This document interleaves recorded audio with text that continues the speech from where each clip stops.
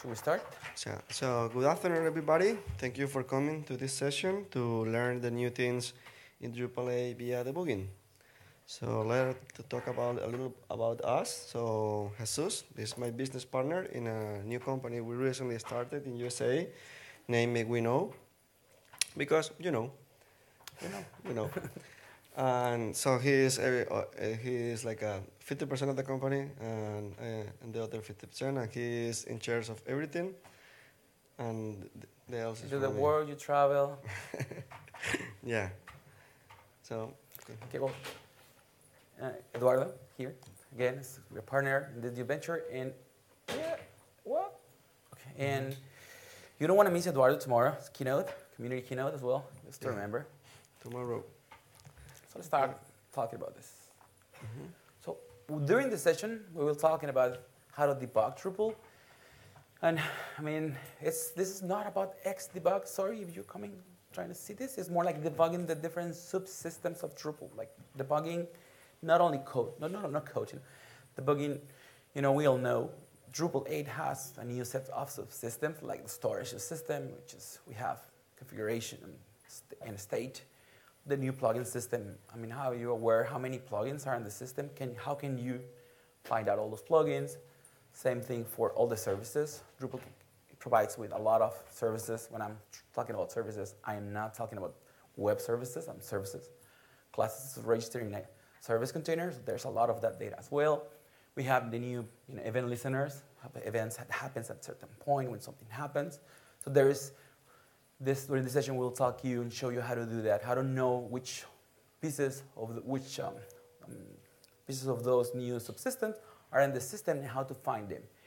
So we're talking about how to debug also dependencies, because now Drupal is using Composer. Well, not like default, but you can take advantage of Composer to manage your dependencies.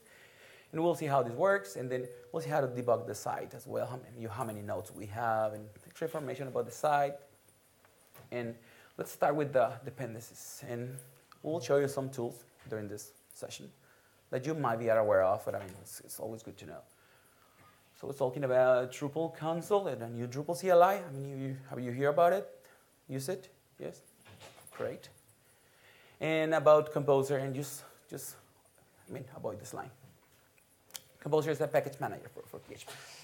And let's start first how to debug the system. So maybe you inherit a website, or you start and someone is also working in your website, or someone in your team add a new dependency or update your Composer file.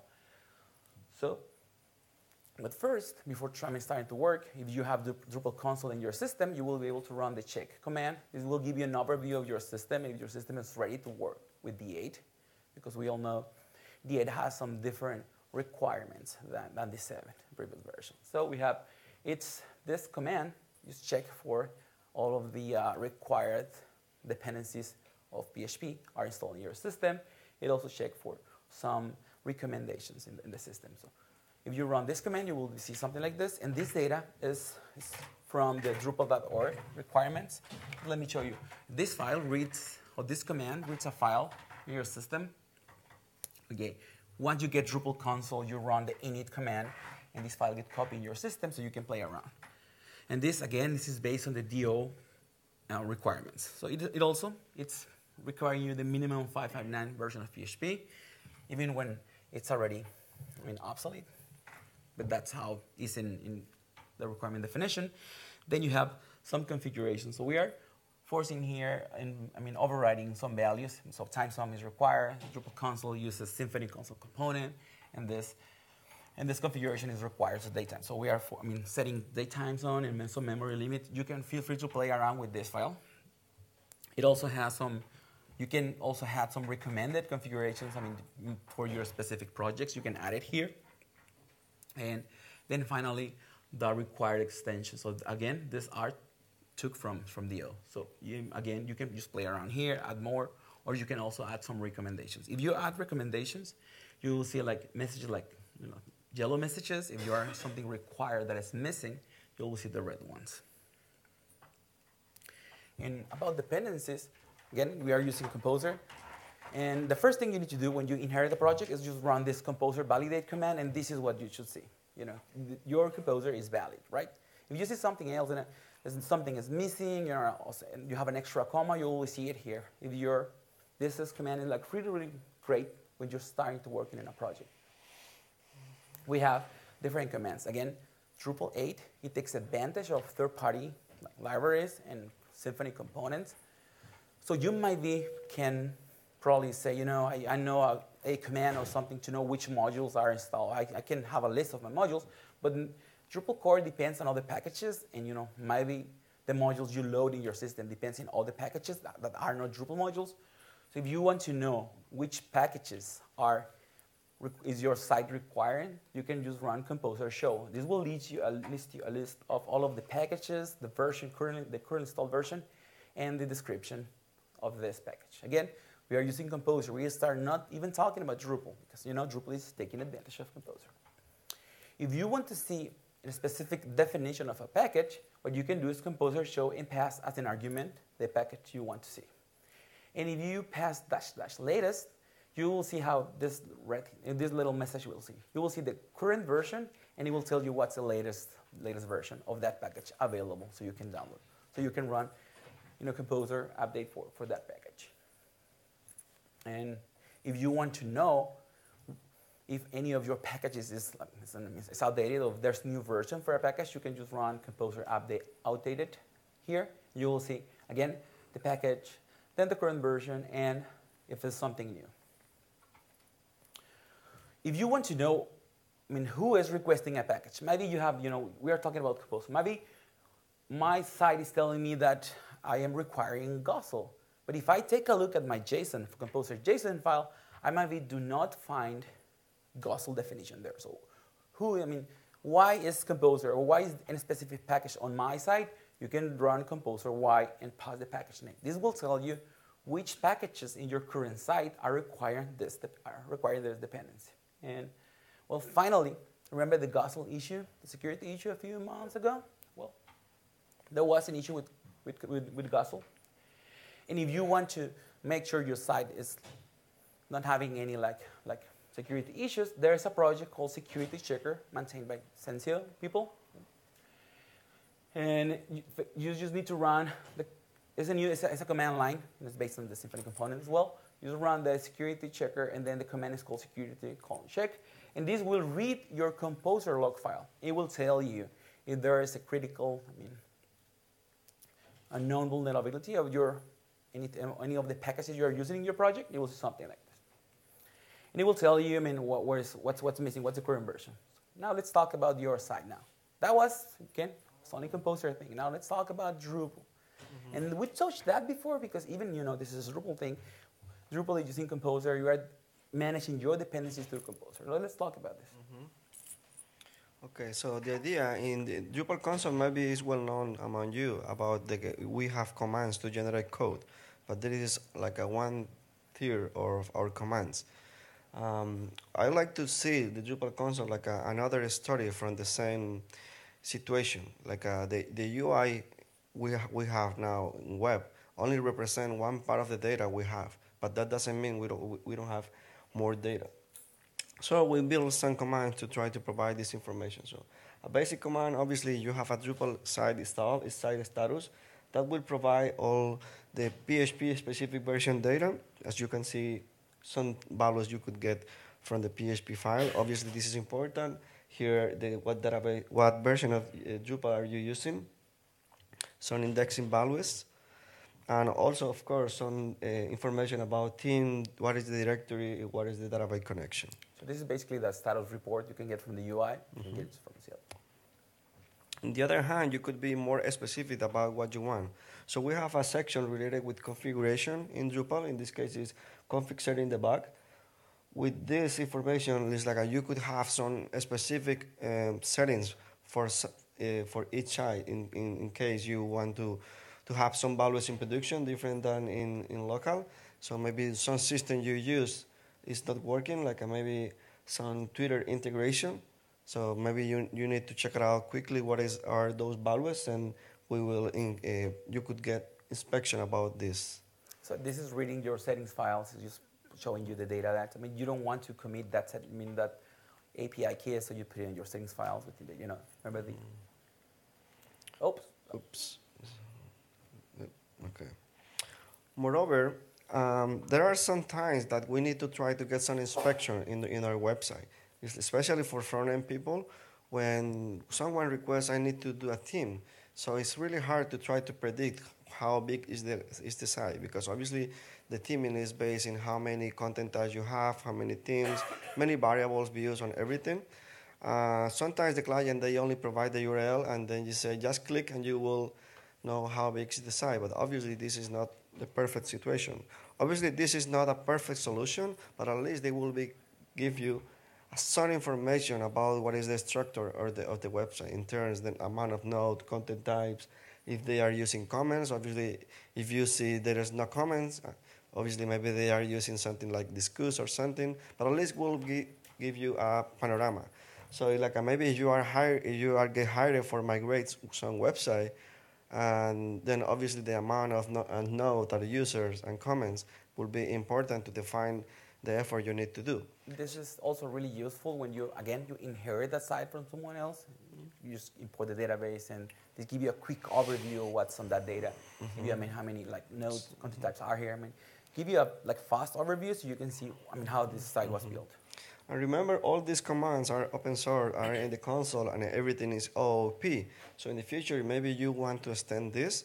You have the option to extend those commands to try to create your own functions. Not only just copy-paste, but you can copy-paste and create your own situation. But it's this is not the final solution. So the idea is, in Drupal 8, we have this OOP situation. So we could take advantage of this in all the commands I am presenting right now. The other command maybe is not related by debugging, but is useful to debug your system, is to create content. So we have some commands like a create nodes. You could provide some information about the date creation, title, and everything. This is so similar to the debug, but it's so similar because now in the core in Drupal 8, the process that we have for debug generate everything is just UI, because the core inside, they have own functions to create dummy content. So what we do is just provide a UI in the CLI to call the core functions to do this. And the good thing is now you don't need to install anything in your website. So if you have a Drupal console, that's it. You have everything installed, and then you can take advantage of this. Yeah, obviously there. Oops. That's just header. Next. Okay. So we think about the development process. As you know, now we are called full stack, right? That is to be in football terms, we be a goalkeeper, a middleman, and go to score, right? So you need to do everything. And now we try to create some commands to try to help us in our daily process. It's not only by coding to generate code, and not only to space the code. So we have a command in this case for try to facilitate the process to put into dev mode or production mode. It's just to avoid maybe you forget to click something in the UI, and then suddenly in production everything looks wrong, and it's maybe because you forget to disable whatever. So in this case, in dev mode, obviously what we do is we disable the compress and caching, and we enable the UI SQL for views, statistics, and everything. It show you the query that you're running, and it show you the time it's taken to run some. We increase your error level, and this is what it happens. So yeah, it's fine. It's one. That's fine. So this is something you could do here. So what it happens when you run this command, remember what it is. It's basically just goes here and check and uncheck this. So you get again. But amount of other clicks. So yeah. So that means you need to do clicking by this in production, and maybe you spend I don't know, 1 minute or 2 minutes. But why do that if you could do in maybe 2 seconds? You want to again you getting your site, you just clone your site, you put the database from the site on production. You want to turn all those caches off, so make sure it's working. What? It's working. Same with views. Settings, we can see here clearly. This is a problem with Okay, then okay. then we didn't see the view thing, but basically it was, imagine what you saw is it's showing you the query and showing you the time that it's taken to execute. Then another thing that it's turning on and off is the login error. So basically just turn from none to all messages. So once you have your site in your local, you can see all of the messages, you know, the Drupal set message thing in your site. Then the final part of the command, we have the site mode. Again, the first part was compressing CSS, JS, turning on, off, views thing. And the final part, it helps changing some settings in your services.yaml file, which basically turn on and off the tweak debug, right? So if you're a front-end developer or you want to know which, you know, The team is loading, tweak block is being loaded, it's turn on this, the template suggestion functionality. This is something you need to do manually because you don't have an option to do this. Yeah. Now you can change the settings.local here, but if you do that, you always have it. So this using this command, you have a chance to like turn it on and off.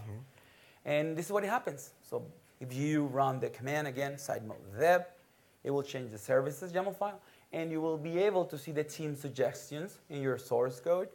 And obviously, you don't want to have this in production, so you run site mode prod to turn all the changes back to the original state, and then just again, you can just make sure you don't export those configurations. So. So obviously this is a simple command to try to check the log, but it's useful when maybe you did something really wrong and your site is not accessible. Never happens with Drupal, right? So at least you could check your log in database. Actually, we have one command in process to include that is like I do a pull, like a constantly reviewing to that, like a tail in a log, but for this is a contribution, I don't remember, here from Europe, I guess. Yeah. And yeah, if you, as you can guess, if you pass the ID of the log that you want to see, it shows you the detail of the log that is happening. And sometimes, again, when you are creating or enabling modules, some modules create tables in your system, right? And you might want to make sure that table was properly created and all those fields were properly created on that database. So the database table debug command, it will show you all of the tables on the system, right? You don't have to you don't have to log into MySQL CLI, typing user password because it's reading from the site configuration. And as you can guess, if you want to see detailed information of a table, you just pass the table name and you will see this. And this is again really useful when you enable a module that has a new content type and end up creating new tables in the system. So obviously this is helpful for people who is not familiar with SQL commands. Yep. Sorry, I was just going to say, if there's a problem, maybe just try this. Okay, thank you. But if you really want to jump into the MyS client, you can use database client. So this will pass all the credentials to your MySQL CLI, and will jump you into that, so you can start playing around. And what you can see here is the database connection information. This is because we have the learning option turn it on in Drupal console. So this outputs more verbose data. So it's not only executing the command, it also telling you which command was executed. So it tells you right here what was executed. That's fine. Let's go here. Let's talk about the different subsystems of Drupal, right? Remember what we'll tell you? There is storage, there is events, there's plugins, and there are services. So let's start with the storage one. Me? Yeah. So the idea is in Drupal now we have an storage for almost any different plugin. And the first thing you need to know is no information about this. In this case, with configuration management, we could have this configuration listed. Right now, in a new website, we have about configuration objects? Yeah, could be more, but it's more than 300. So the idea is when you configure the site, the email, the title, contact, and everything is stored in those files, or any of them represent a YAML file, and this is what you export and import for everything which is not data, right? Like a node itself. So when you get those files, you want to get more specific, the solution you need to do is you take the key, and with that key you will get the information about your site. In this case, we are seeing like the basic site information, and we represent those pages.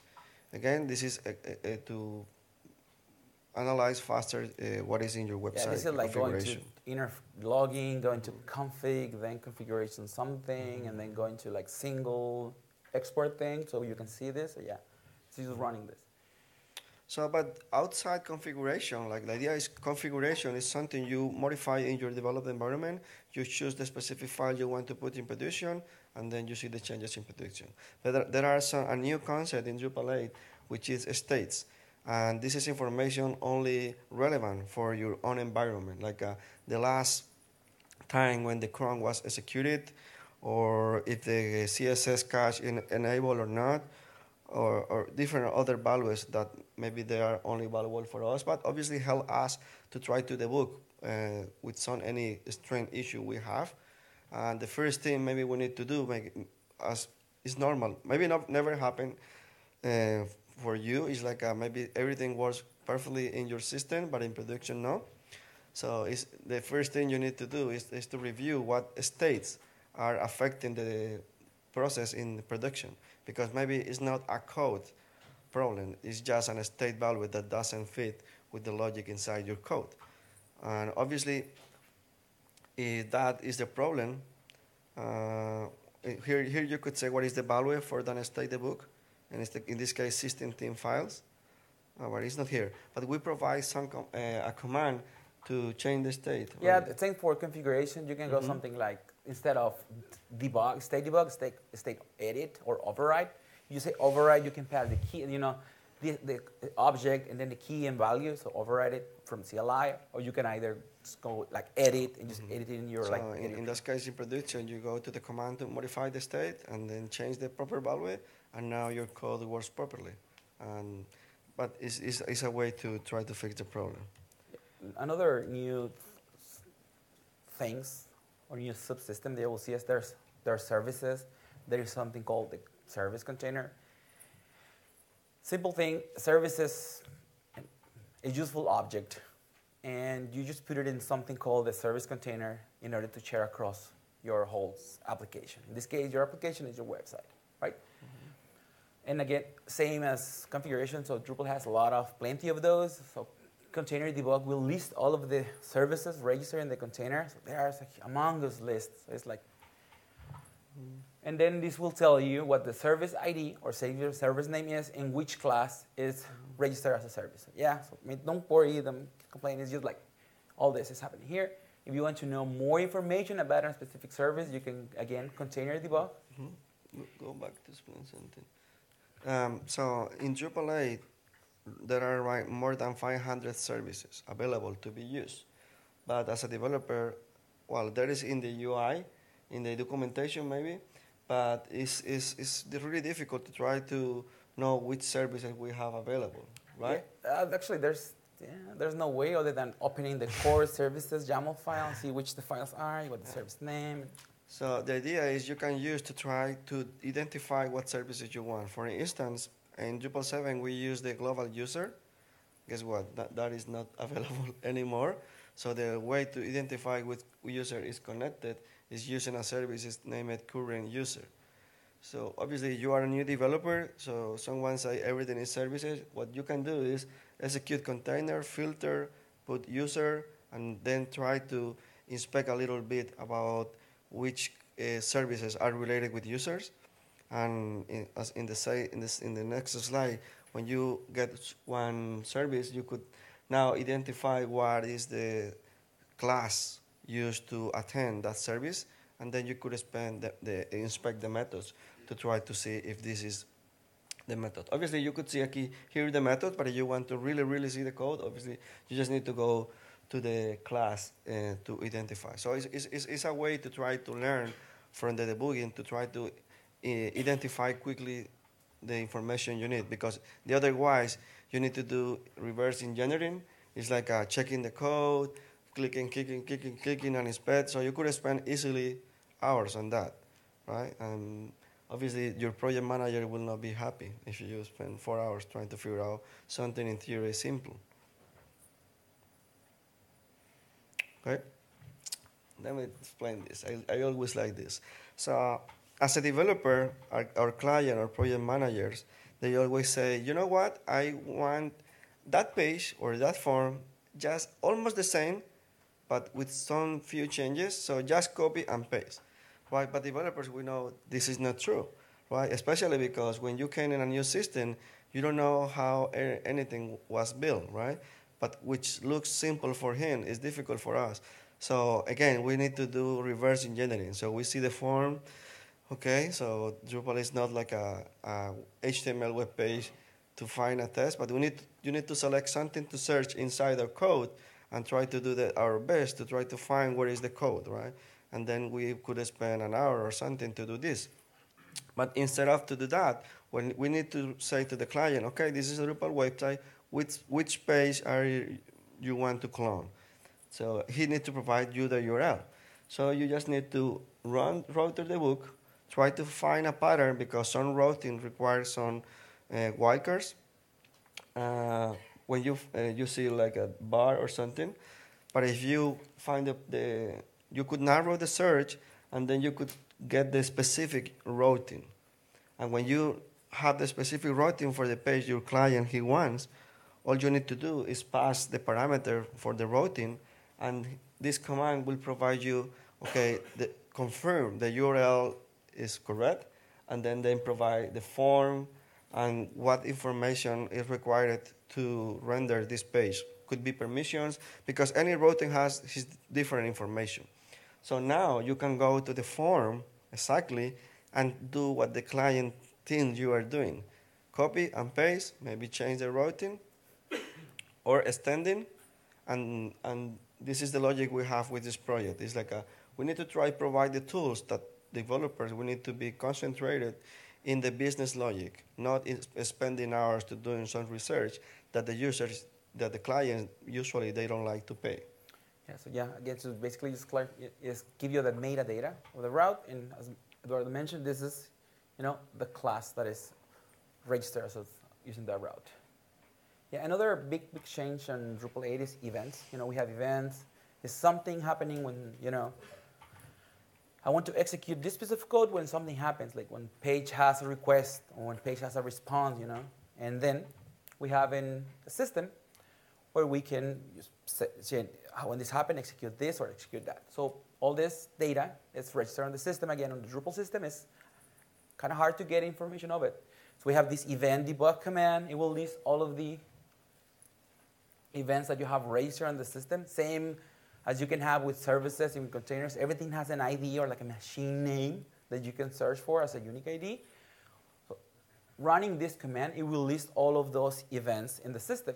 If you want to drill down more information, you just pass that event type, right? And it will show you specific information of the class that is registered as, are responding to that specific event. It also tells you which method it's responding. Let's say when a kernel response event happens, then all these services or these classes are executed, and you can even know which method it's containing the code that is really being executed at that specific moment. The good thing with this is like thinking about Drupal 7 structure, this is similar to hooks. But the problems I always face with hooks is like maybe you are trying to implement a hook, but doesn't work.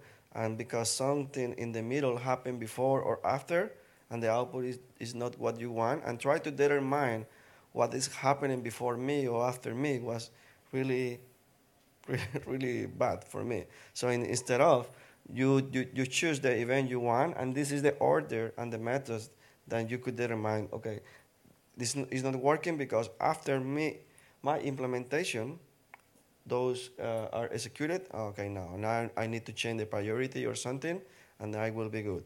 So we'll remove this issue we have before with Drupal 7. So another subsystem we have is plugins. Now, as the same way we have modules for extending, Drupal functionality, then those can contain plugins, and pretty much everything is a plugin now. You know, Formatter is a plugin, a blog is a plugin. You will find a lot of plugins on the system. And discovering that data, it's a little complex. So we provide with this Drupal plugin debug command. And this is kind of the same pattern that we see. Just run the debug command without any arguments, and we'll see the list of those values. And it's showing me a specific plugin type here and which class is responding as that.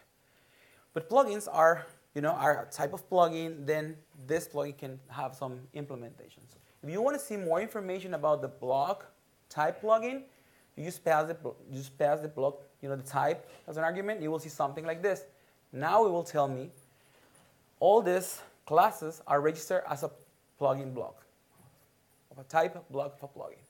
And if you want more specific information of one implementation, let's say you want to see what's the detailed information of like user login block that we can have, you can see listed here. Then we have that information. It tells me the exact class that is happening, we know what the ID it is, the provider, which module is providing this plugin in the system. And it's like, which category is this belongs to in this case is form. So we have a way of discovering all these plugins, metadata, through the CLI. So the idea is the same. If you need to modify some blocks on one provide or any other plugin, so instead of to go to the UI, I try to determine you need the type, the ID, and then you can go directly to the code to do whatever you need. And we always show the class, the namespace here of the class. We're not showing the file path, but you can guess this from based on this is a module, so it belongs to the user module, so it should be something in user, and then there's a directory called src, and then this will mimic the directory structure on the file system. So after the module name, what you can find here is in a directory structure within the src directory of that specific module. Which modules have some? Which country module has some also can help you to debug in this? When we started Drupal console, there was no other way of showing or discovering this data.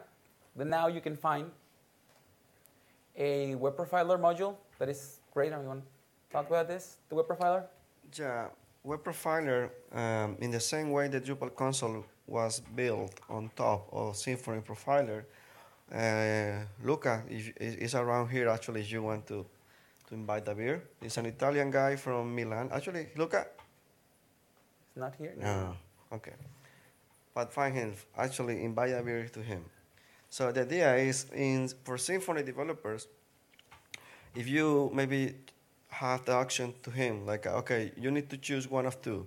You left hand or web profiler. Mostly they will choose the web profiler because they don't need a left hand to code. Because this is a really, really important tool for them. And look what Lucas said, we need to do the same. And he built on top of Symfony Profiler, a web profiler for Drupal. Oops, don't have any image. No, there's no. He's just mentioning. And what web profilers do is just getting or registering data from the whole life cycle of your page. Let's say from the request to the response, it means when someone calls a resource or a URL in your page until this resource or this page is served. So everything that happens from that starting point until the very end point, it gets registered on the system. And web profiler allow you to, discover that data. So you can see how long a page takes to load. You can see how many forms we get loaded on the page. Yeah, when we finish, we will show an image, but it's like an S-ray for the Drupal website. This is all you need. And we all know maybe are using Kint for debugging twig or teaming, right? So instead of for outputting that huge array. The render array. But there's another tool called Bardumper, which is really, really great as well. It's a project from the Symfony world that someone bring it to Drupal world, and it's really, really cool stuff as well. It also allows you to showing data from the render array, from the different things happening in your page. And it's great because you can even have this, data in a specific block, and you can just play around with this. It's like a little more advanced version of Hint. I mean, that's what I think about. So if you have any questions, you can stalk us in GM Olivas or N Solutions or Drupal Console. If you have any question here, you can use the mic to try to record your question.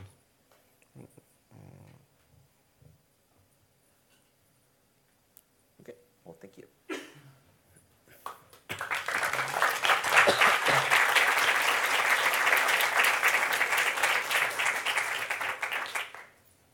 do you have a quick question? Yes.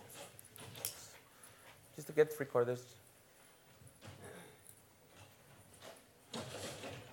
Okay, so sorry if you asked this at the beginning because I just came in sometime after you started, but in terms of caching the output for this, so if we make changes to our code, add a new module or whatever, what do we need to clear in order to rerun that debug and see our changes come in? Those commands, what Drupal console do, it's like always asking to Drupal and bootstrapping Drupal for you. So it's pretty much we will have a fresh print of that data on the system. And sometimes when you have a new service or when a new module has a service, a few times you need to run cache reveal command, cache reveal, and then all passing the argument, clear all of the cache. Sometimes you need to do that from the UI, but from the CLI, it's always like doing that for you in advance, so you don't have to run those. And it also make sure when you want to see if a module or if a route was registered on the system, the module that contains that definition is installed. Because all the data, all those configurations do not get loaded on the system until the module gets installed. And once the module gets installed, that configuration belongs to the site and not to the module itself. Okay, right, thanks. This is how a web profiler looks. And this is a specific inspection about that request. Yeah, as you can see, let me go ahead. Let me go check. Go ahead. Has all of this functionality that we've seen in Drupal console, has that been available since Drupal 8.0 was originally released, or is this newer? Which functionality? Well, this debugging functionality. I mean, I'm really impressed with all these debug commands. No, this is before 8.0. No. You mean if it's part of the... No. We only asked Drupal about what's registered on the system, and we are showing you through the CLI. So we are not like really coding or adding any extra feature of Drupal. All that we show here is part of Drupal. The only thing is so hard to find out and discover that information. Okay, that's great, thanks. And just adding about web profiler, just 1 second. This is the bar that I show you. So in here it's telling you, if this page was loaded properly, giving you a 200 code, how long this page takes to load, how many queries were executed on that page request. And as you can see here, this timeline thing. This is the most awesome thing in the world. You can see how long each event process takes to get executed, how long the page request was, take to execute, how long your controller, delayed to execute from you started and from the beginning, how long the rendering part of your view is delaying to be completely rendered. Yes? How do you see the relationship between Drupal console and Drush? Again? Between Drupal console and Drush, like what's the crossover? Or there are just two different projects, and Drupal console, it's start as a boilerplate code generator, turns into like full CLI. More people get asking features and sending pull requests for adding features. So Drupal console is like code generator. Then it also helps you debug in the system, and it also helps you Drush has like interact with the system as well. Enabling installing modules, giving you the user URL when you want to log in as a specific user or the user's blog. Give you a way to put your site in maintenance mode. There's a lot of things that you can do, but this is it's a different project. It's a different solution. Yeah. Questions? It looks really good. Thanks for all the work you've done on this.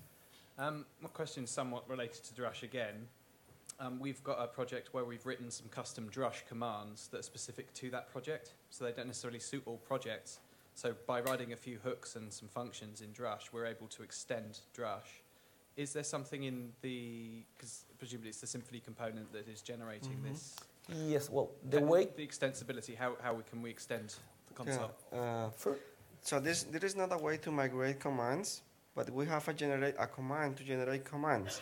Basically, you just need to provide the same. You just need to provide the same arguments and actions, and the core of your function is basically just copy paste. Okay. Yeah, so basically, you have a way to generate new commands, but if you want to, add an extra feature of a Drupal console command, that's, well, most of the functionality of Drupal console commands, it's been moved or migrated to services, and now Drupal console commands are registered as services. So if you want to override a specific functionality of a Drupal console command, you can overwrite, or you can decorate or replace the service that is providing that functionality. Okay, So, sounds good, thanks. so as you can see, or as you can all see, we're following the approach most into how Symfony component works, more like object-oriented things. Again, so that's how you can, how you should do. Anything else? Okay. Well, thank you for listening to us. Have a good evening.